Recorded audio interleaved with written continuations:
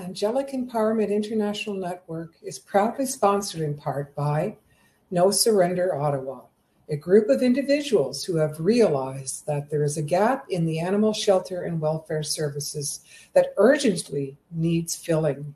No Surrender, with a focus on keeping people and pets together through good times and bad times, and aims to fill that gap. Please help support our animals. For more information, go to facebook.com/No Surrender Ottawa or www.nosurrender.ca. Offer a donation, foster, adopt. All the links are provided for you in the description box. No Surrender, keeping people and their pets together. Hello and welcome. My name is Lorraine Katz from Intuitive Tarot, and I'm here doing it a little bit late. Sorry. I'm here to give you your monthly lunar forecast, your PawKatz, as it were, for the full wolf moon.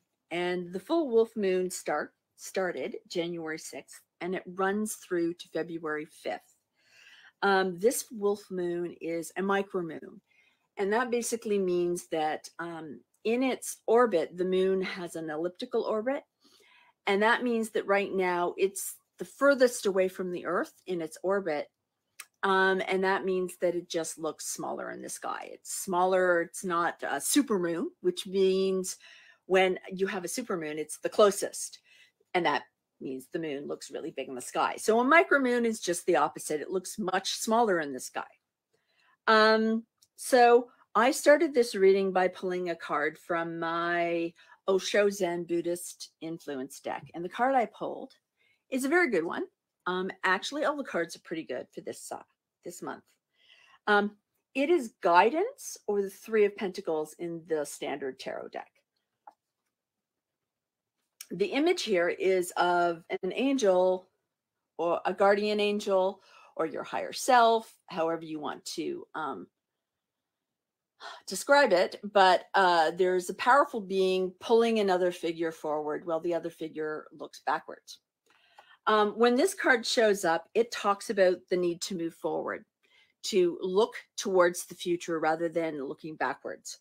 It also talks about real progress being made if you do that, if you can focus on where you want to be rather than where you've been or missed opportunities, and look at what the future potentially could hold. You can get a lot more done. The other thing this card also talks about in terms of the figure is that there will be someone you're working with who will be very like-minded individual who will be very good at getting you moving. They will stimulate you and make you regain some of that passion for whatever the work you're doing, whether it's creative or business or whatever it is. This is going to happen in this particular lunar month. The first week of this lunar month, which unfortunately has already passed. I'm sorry I'm late, but I caught a cold and I was not up to doing reading. So the first week that has already passed was brought to us by the Stag card, and that would have been January 6th through to the 13th. And the Stag is about fertility, so a lot of creative energy, a lot of wanting to make things, do things. It's about strength, discovering your strength, and feeling more independent, like you can do things on your own that you never thought you could do. It is also a card that talks about new beginnings. You have here two birch in the background, so a portal, a doorway, a new doorway, something you're passing through, like a rite of passage, doing something very scary but exciting. The other thing this card talks to me about is the stag in the Druid mythology is one of the oldest. There's four of the oldest animals that were first created or first came into existence. The stag is one of them. which means it has an otherworldly connection. So it also talks about feeling flashes of intuition or deja vu, or just having a little more psychic or intuitive ability during this time period. The other thing this card also speaks to me about is it's also this time of year when the stag starts to lose their antlers. So the antlers talk about experience. They're like a crown, but it's also a time of renewal. The antlers are shed and then they regrow. So it's a time of growth as well. And the other thing this card talks to me a lot is about the idea that it's okay to shift directions. If you have an intuitive flash that tells you should maybe try something new, stags are also, when they are startled or sense danger, they can change the direction that they move in very, very easily. So that's another insight this card has suggested to me today. The second card that I pulled, which is for the week we're presently in at this moment while I'm doing the reading, which is January 14th to the 21st. And Ram is another, again, powerful animal. Ram talks about being able to have a breakthrough, that if you felt like you've been hitting your head against this wall, the wall's about to crumble. You're going to have a breakthrough this week. And you'll be able to also be very sure-footed. This talks about, as I said earlier, the Three of Pentacles, or the guidance card, is a pentacle card, which talks about earth, talks about security, and it talks about feeling grounded. So this card also talks about feeling grounded. No matter how rocky the landscape, the Ram is able to comfortably navigate it. The other thing that this card talks about, in the Druid tradition, rams were often used for sacrifice. And sorry, I just got a message. After they were sacrificed, they were used to do divination. So again, this week is also coming with this, is more understanding, deeper understanding, like having more intuition and more feelings come that are leading you in the right direction. Ram is also about healing, doing some healing work as well. And comfort, because the wool of the sheep was very, they were not sacrificed very often. Like it was a big deal to sacrifice a ram. They were not generally meat animals. They were kept for their other properties. They were bred for the wool.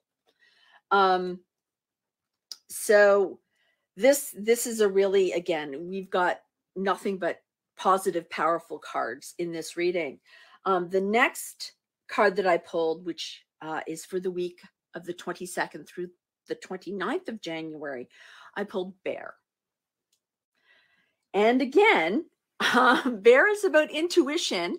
It's about intuition linked with like primal instinct, like your gut versus your kind of spiritual heart, giving you clues. So the two are linked in this card. When the bear shows up, you are feeling strong and powerful. Bear to me also talks about finding your North Star, finding what your guiding light is, and using that to keep you on your path. So basically, keep your eye on the North Star and stay the course. That's what this card talks about. It talks about feeling your power, both the power that is, you know, the physical thing, but also the spiritual thing that is your power. And the final card of this lunar month is another very strong, powerful male animal. Again, we've got, you know, 3 male animals, and the bear I take as female, just cuz. And the bull is here for January 30th through to February 5th, to the end of this lunar month. And the bull is about wealth. It's about abundance and potency. So there are financial, sometimes, if you have a financial opportunity, the bull is a very good sign that now is a good time to take advantage of any financial opportunities that come up for you. It also talks about creative work, and knowing that if you apply yourself, and again, there's also the suggestion of the tame bull, oxen, being yoked in tandem with another ox. Ox usually came in pairs when you were trying to get something done. So this also harkens back to the original card I pulled, working with somebody else to get things done and being able to do more because you working together in tandem, you can get more done, you can pull more weight, you can move mountains. The other thing that this card also talks about to me is the idea of knowing that there will be help. So you're not in this alone, basically. So I will quickly recap. The overarching theme is the 3 of Pentacles, or guidance. So moving forward, hopefully with the help of somebody who is going to keep you from being distracted and looking back, and will help get you focused and motivated to just go for it.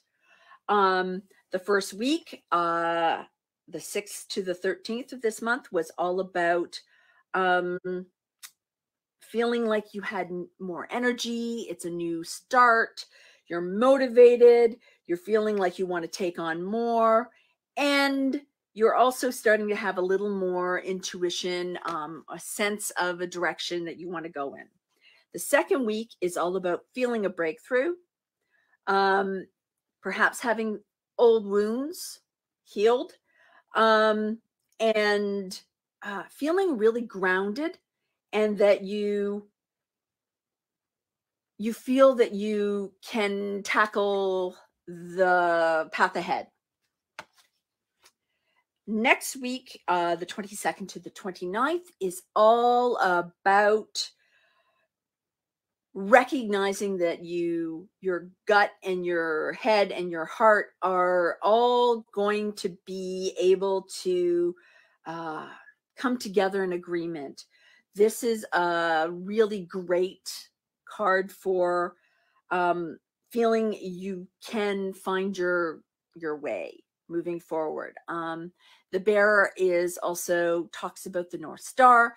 It talks about protection, because bears are protectors.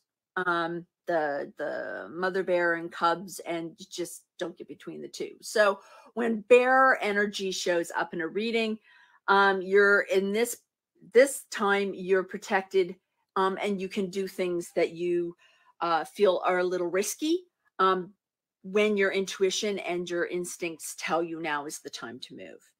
And we wrap up the month with the bull. This is a powerful animal, able to move things. It's all about wealth, potential, and work, applying yourself to get the things you want, and recognizing that it might be a long haul, but again, like this card talks about, there will be help. There will be either a colleague or a friend, a cheerleader, somebody is going to be there having your back and helping you get your task finished. So that's what I have for you for this lunar month.